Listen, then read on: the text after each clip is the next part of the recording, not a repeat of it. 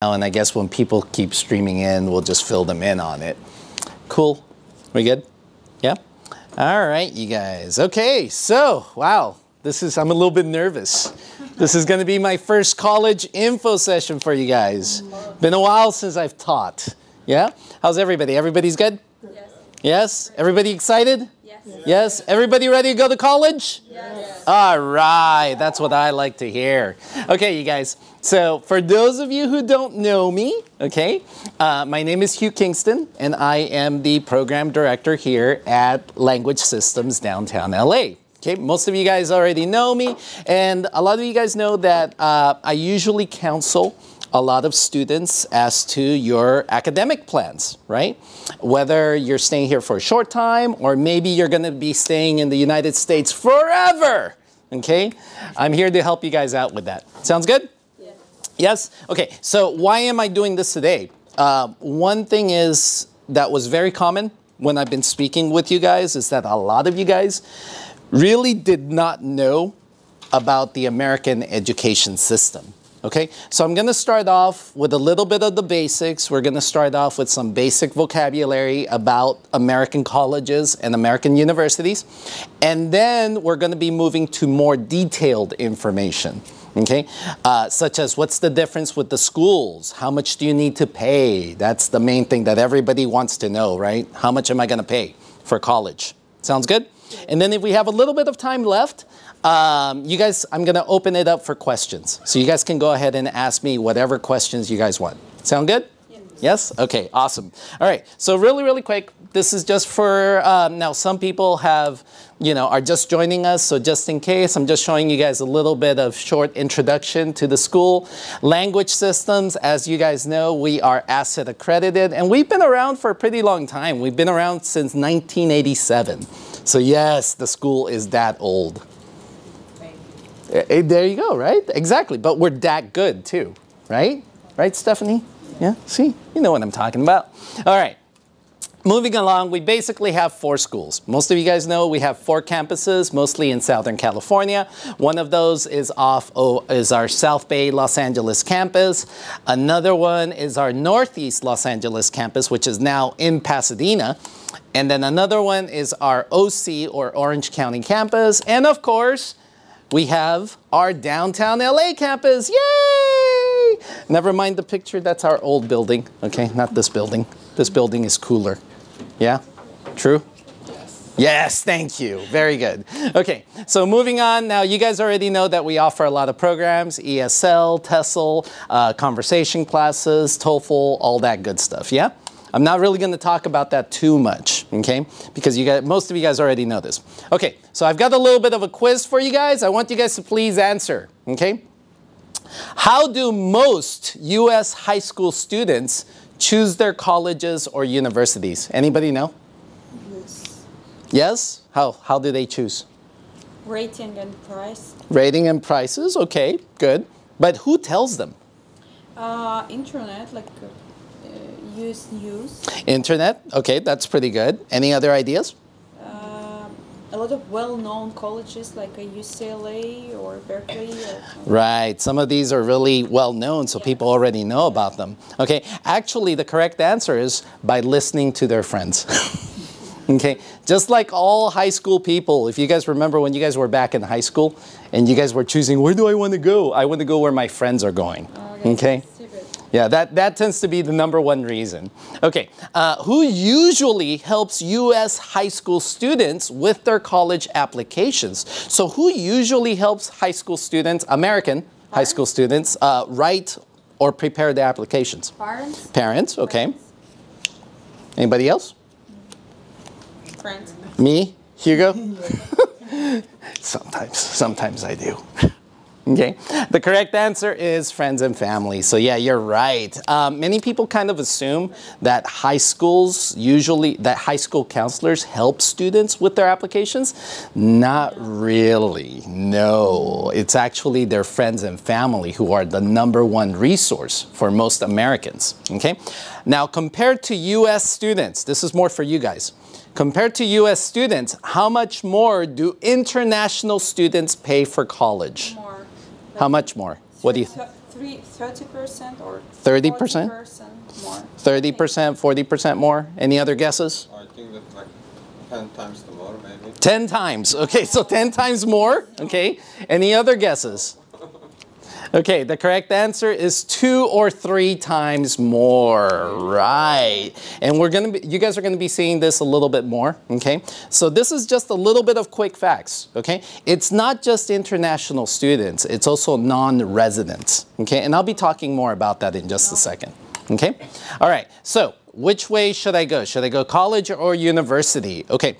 Now, before we get started, I'm going to move into this. Wait, you guys are going to hear this a lot. You guys are going to hear the word college and the word university a lot. Okay? College and universities, are they the same or are they different? Different. Different. Very good. Okay? Which one is higher? College or university? Universities. Very good. Okay. Now, many times in our regular English vocabulary, sometimes we switch between college student and university student, right? And you guys have probably heard a lot of Americans switching between, oh, I'm a college student, or oh, I'm a university student, okay? So in regular conversation, the meaning is basically the same. But when we think about the actual school, they are very different. Okay, so I'm going to mostly talk about the public school system. Okay, I'm not going to talk about the private school system because some private schools are very different. Okay, and they all have their own policies, their own requirements. So I'm going to talk about for California, the public school system in California. And that first begins with community colleges. Now, a lot of you guys are very familiar with community colleges, but I want to see how much do you guys already know? What do you guys already know about community colleges? Tell me. It is cheap. Cheaper, okay, that's true. So it is cheaper. Anything else? Give me some examples of community colleges. Which ones do you guys know? LACC. LACC, good. Los Angeles City College. What's that? Santa Monica College, Pasadena College. Exactly, all of the colleges, right? Usually the CC, okay? So Santa Monica College, Pasadena City College, all of those, right? Now, what else? They are cheaper. They're actually the cheapest in the public school system. What else? Anything else? How long do people usually study at community colleges? Very good. 2 years. 2 years. Very good. Excellent. 2 years. Can you get a degree at community colleges? No. Associated. Yes, very good. You can get a degree, an associate's degree. And usually in the United States, the degrees, and let me put this down here, associate's degrees. Degrees are usually separated between 2 types, okay? Arts and science. So the subjects that you study are usually categorized into 2 different types. Right? So it would be AS, Associate's Degree of Science, or AA, Associate's Degree of Art. Make sense? Yeah? So if your major is math, which way would it be? Science or art? Science. Science. If your major is English, science or art? Science. Art, right. If your major is, if you're going to become a lawyer, science or art? Science. Art, right, exactly, right. Those are typically how it's organized. Yeah? Okay, human degrees usually is arts. Correct, exactly. The humanities, very good. The humanities are usually in the arts field. Make sense? Yeah? So this way you guys can understand AS or AA, okay, when you guys see this. What about design? Design, what kind of design? Graphics design. What do you guys think? I've seen, depending on the discipline, I've seen them on both sides. AS or I've seen them under science and art. Okay? All right. Anyway, moving along. Okay, so that's a basic rundown of community colleges. Very good. Then we have CalState. Now we have our CalState universities. So now we're going into our universities. All the colleges, they're called community college? Correct, very good. They're usually called community colleges because they're the most accessible for students, okay? They're the cheapest form of education, and they are, you know, anybody can pretty much take classes there. You mean if the name is not, if they don't call the community college, does it make that private?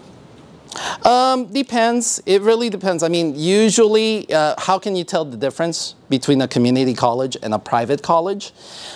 A lot of the times, it's because they usually have city college in there or community college. They specifically say that. Right, exactly. If they don't have that, then it normally tends to be private. Okay? Question. Yes?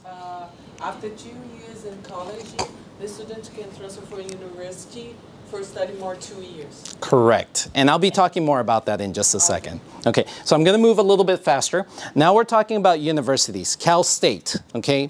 Now, in California, there are two types of public universities. The CalState system and the UC system, or the University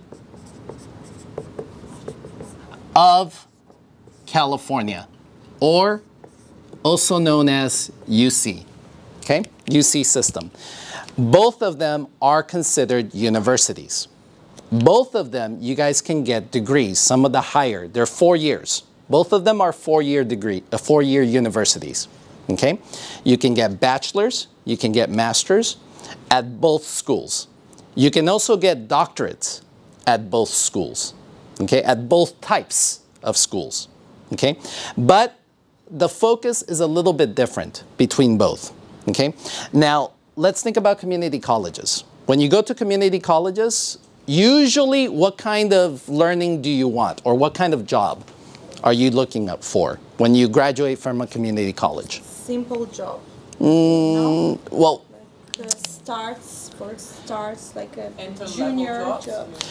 not necessarily entry level, but think of it this way. It's a little bit of more, for lack of better words, manual labor. We call this blue collar jobs, right? Blue collar jobs would be, for example, the jobs that doesn't require a lot of school, okay? For example, plumbing. You know, you go to work right away. Auto mechanic, right? If you're going to be a mechanic, you don't need so much schooling, okay? You need your certificates, you need your degrees, yes, but you don't need to go to school for such a long time. Does that make sense? And in some cases, construction, right? Or in some cases, nursing. Some nursing certificates you can get at community colleges, okay? Now, for universities, for CalState, now CalState universities are actually cheaper in price compared to UC, and we're gonna see that a little bit more. CalState universities, they offer almost the same programs as UC system universities. But the focus for CalState, number one, they're cheaper in tuition, and number two, also, they're more geared towards working adults. You know, like if you're working at the same time that you're studying, they offer schedules that are usually more friendly for people who are currently working, okay? UCs are pretty much what you imagine a university to be, okay? They have just about subjects in almost every field, and they have, you know, they offer a lot more services at UC universities, okay? All right. Can I ask you? Yes? I can understand if it's CalState University or just university. Good question. How can you tell the difference if it is a CalState University or a UC University? Usually in the name.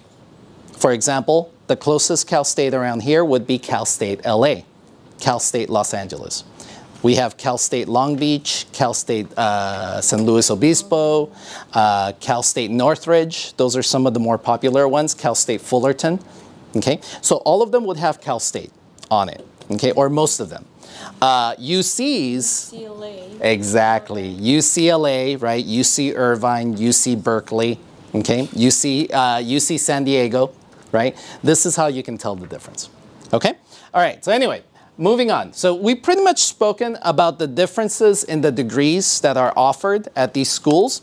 So if we keep moving on, now if we think about admissions, I'm mostly just going to compare community colleges and universities in general, okay? In this case, my example is going to be mostly Pasadena City College, and UCLA. Now, some of this information might be a couple of years old, okay? Because this tends to change all the time. Now, let's talk about admissions.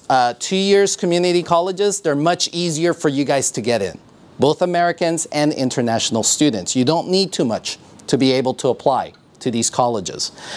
They're much less strict. They generally accept everybody who graduates from high school, okay? And also, in terms of TOEFL, because that's important for international students, the average TOEFL IBT score is 45 points. If you guys know TOEFL, maximum score is 120, okay? So 45 out of 120 is not too bad. Most people can do this, okay? All right. Now, four-year universities, they have much stricter requirements, okay? You need to have some really good grades depending on what kind of subject it is that you're going, or what kind of subject or major you're applying for, okay? They generally require that all students achieve a minimum SAT or ACT score. This is more for American high school students, okay?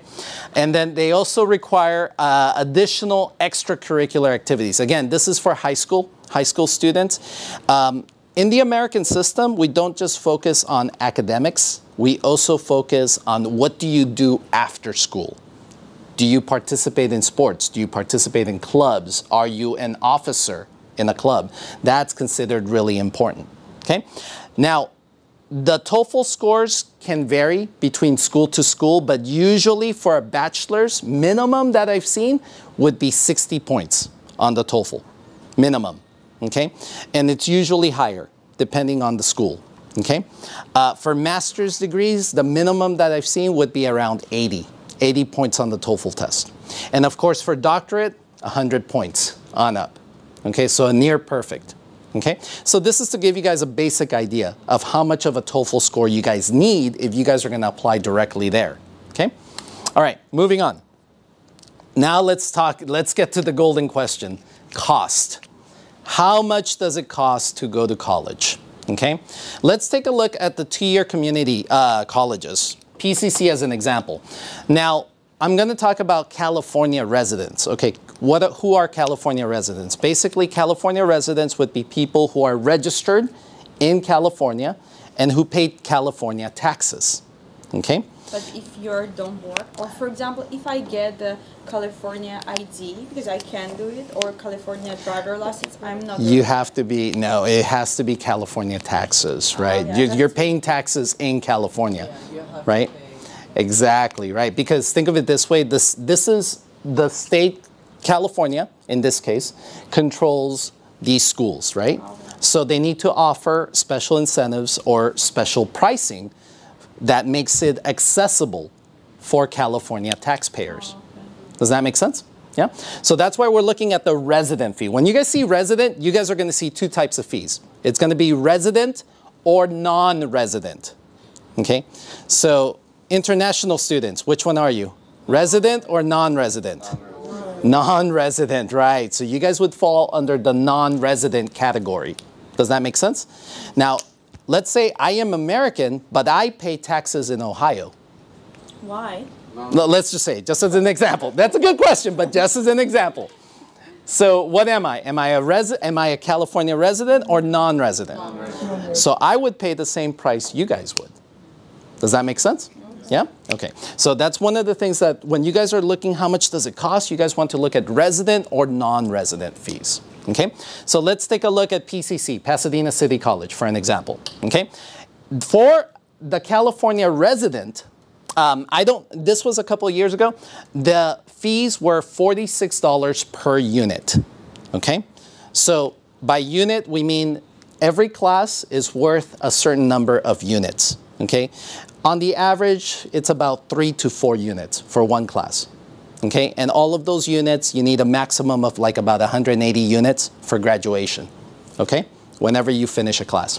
So they charge you by unit. So some classes are cheaper, some classes are more expensive. Okay? Some classes are a lot more expensive.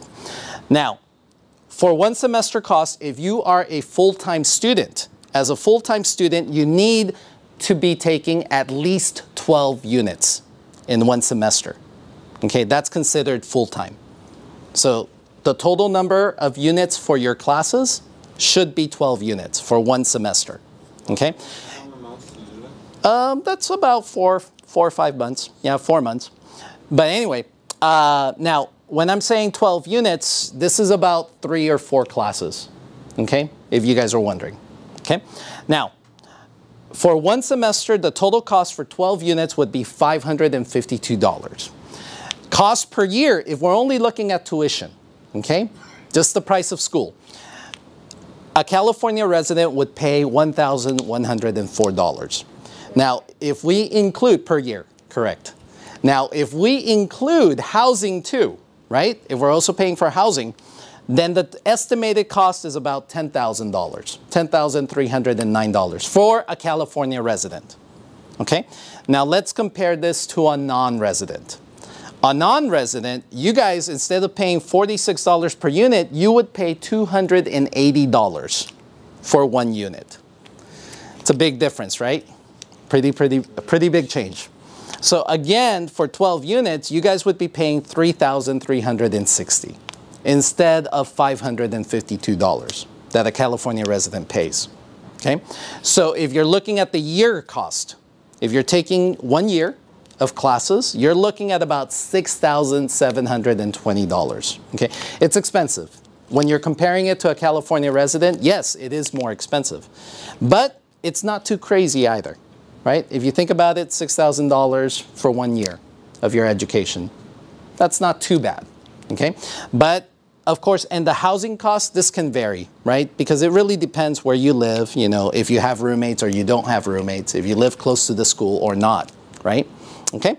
All right, now let's compare this to UCLA so you guys can see how big of a difference this is. California resident fee. The cost per year for tuition alone is $12,000. Okay, this is per year, $12,900. That's a big change, right? 1,100 to 12,000. This is for a resident. Really, really big difference. If we calculate all of the other costs that we have here, room and board, books, supplies, health insurance, all that stuff, it can come out to $34,000 a year. This is including your living expenses. Yeah, so that's a lot of money, right? To go to universities. Okay, now let's compare that to international students. Okay, for international students, now the tuition for California residents is $12,900, right? For international students, the estimated tuition is $26,682. You guys are paying over $10,000 more, $14,000 on top. Okay. If you're estimating plus housing and all that, that comes out to about $60,000 per year. So it's a huge difference, right? Okay. Now, yes? One question. Of course. Residents have a social, yes? Usually, yes. Yeah, but sometimes immigrants don't have social. Pay tax, the name, IT. You know IT? IT. It is Oh, yeah, that's considered, Yeah, you, a lot of right. have this social because you have immigrant. Yeah, but you pay tax because you don't have social. You pay this tax. This possibly. I don't think it counts into that. Yeah, they don't see it as counting into this. So yeah, so they still consider you a non-resident. What is the Yeah. criteria of resident? Resident has a green card or?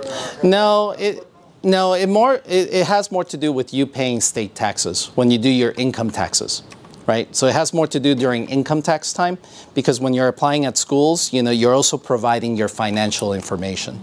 Okay? If you have IT or social, it's you pay taxes, yes? Yeah, well, remember that there's two types of taxes. There's state taxes and there's also federal taxes, right? The federal government, right? So we'll talk a little bit more about that a little bit later, but now we're getting into the more, the more tax purposes of this, and we're running out of time, okay? Anyway, okay, so I'm gonna move a little bit past some of this information, and now what is the way that I would probably recommend that you guys should go, okay? I'm going to wrap this up a little bit faster than I normally intended. when you guys go to college, and I don't know if this is the same as your countries, but when you guys go to college or university, there are two types of classes that you guys have to take. One is called GEs, or General Education classes. These are the type of classes that everybody must take. All university students must take these classes. Usually they involve history, math, some kind of social science, you know, a lot of these classes all university students must take. And then you have your core classes. Core classes are your major-only classes. For example, if you are a computer major, computer science major, this would be your computer science classes. Does that make sense? Not the history classes. Yes? Okay, so normally, so these are the major classes and the general education classes. And for most universities, when you guys go to school, you guys notice that a good number of units are for general education classes, right? And then for core classes, it's about the other half, right? So it's pretty much half and half in terms of the numbers of units that you guys take for both classes for graduation. So which way do I recommend was probably better for you guys? Let's get into the biggest prices. I recommend that you guys go half and half. Go 2 years to a community college, and then after 2 years, go to a university. Now, why do I say that? Because at public community colleges, you can take your GE classes, right? So you spend those 2 years taking your general education classes, not your major classes. Then, when you apply to a university, when you go there, most of your units will transfer to the university. Okay? Most of them, not all of them, but most of them. Once you guys transfer over there, then you just take your core classes, your major classes, and that's how you finish your education. If you work very hard, it is possible to graduate this way in 4 years. But I'll be honest with you guys, the average for transfer students is about 5 years, because sometimes those universities don't accept all the units. And that really depends on each university. Okay? Quick question. In some Europe, for Europe, if you go overseas students go to the Europe and you start the university, usually university that accept GE class. In America, it can be possible? It depends. Again, that depends on the universities over there. Yeah. It can be. It can. It is possible. It can be my GE class, they accept it. It is possible, but again, that really depends on the university. There's no guarantee that they will accept all of your classes. Okay, I'll answer some more questions in just a second. Okay, now let's take a look. Now we're talking about the education benefit. Now let's talk about the money, the financial benefit of going 2 years to a college and then 2 years to a university. Now this is the same numbers that we saw before, right? And this is, again, using the example of UCLA and PCC. If you go 4 years to a university, and this is only the tuition for a California resident, like me, I would be paying $51,000 just for the tuition. That doesn't include books, it doesn't include living, doesn't include transportation. Just for tuition, I'm paying $51,000, okay?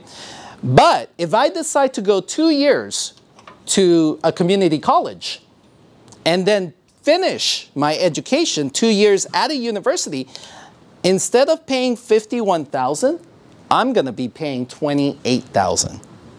It's a pretty big difference, right? Yeah. Almost 50% difference, yes. Right? And I'm still getting, and which degree do I get? Yeah. Do I get the college degree or do I get the university degree? University, because you finished in university. Exactly. I finished at UCLA, so I get the UCLA degree. Very good. Yes, sir. In our country, for them, from the jump from 2 years to university, they have the exam. Is here the ABA exam, or just if you have a money, you can jump? When you finish the college and start the university, between they have the exam? No. You just transfer your units, and it really depends on how good your scores are too. Yeah. Okay, right, your grades, right, your GPA. Okay, now let's talk about international students. You guys, right? Now, the same comparison with UCLA costs, right? If you guys go 4 years to UCLA, just the tuition, only the tuition, you guys are paying $100,000 right? $106,000. That's pretty expensive, right?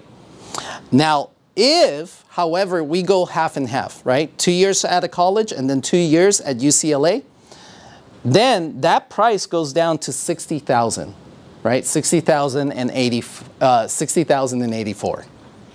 That's a lot, right? $40,000 is a huge amount of savings. Okay, now I'm going to finish right now by talking about, this is for UC, right? I'm comparing PCC and UCLA. Now let's talk about if we do it for CalStates, right? I was talking about the CalState system. If you guys decide to go to a CalState university instead of UC, and CalStates are a good choice too. Some of them, they offer very good business programs. They offer a lot of great programs over at CalState. If you're thinking of becoming a teacher, I would probably recommend that you go to CalState, to a CalState university, okay? Now, if you go as a California resident, 4 years at CalState L.A., I use CalState L.A. as my example, you would be paying $6,744 per year. So if you graduate in 4 years, you're going to pay $26,976. See the difference? UCLA, $51,000 for a resident. CalState LA, $26,000. Exactly, right? And it's still a university degree. It's still a bachelor's. It's still a master's, right? Okay, now, let's say I decide to go half and half. 2 years at a college and then 2 years at a CalState. Now my price comes out to $15,698. Again, if we were to compare it from $28,000 down to $15,000 after 4 years of study. That's not too bad, right? 4 years of study, I'm paying $15,000 for my education. Okay, this is just tuition alone. Okay, now let's talk about non-residents. Come back to this slide, please. Yeah, to the past one, this is UCLA. Yeah, okay. So I'm going to move on. And okay, so now let's take a look at international students, right?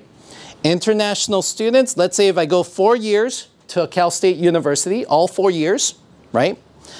I'm paying $64,992. For non-residents, the non-resident fee per year would be $16,248 per year. So for 4 years, I'm looking at $65,000, right? Again, if we were to compare it to UCLA, you guys see that there's already a $40,000 difference, right? Yes? Okay. Now let's take a look at half and half. 2 years at a college, 2 years at a university. So if I go 2 years at PCC, again, $6,720 for my first 2 years. I finish my general education classes. And then I pay $32,496 for the other 2 years at CalState LA. Now, for all my 4 years, I paid $39,216. 4 years. Compare it to a UC, which is $60,000, right? That's a pretty big difference, right? So if you think about it, per year, you guys are paying about $10,000 per year, right? If you average out the cost. And that's really not too bad, right? Yeah, if you were to compare this, $39,216, and you were to compare this to 4 years for a California resident, it's pretty close. It's not too far, right? Which is why if money is a big issue for you guys, and for most people, money is a big issue, okay? I would always recommend that you guys go this route. Go 2 years at a college, finish that time, you know, and the benefit for international students is that you guys get to practice your English more at a higher level before you jump into the university. Does that make sense? The other benefit of also going to a community college is that the classes are generally smaller and you get to know your professors more. And remember, when you guys apply to a university, one thing that you guys usually need, letters of recommendation, right?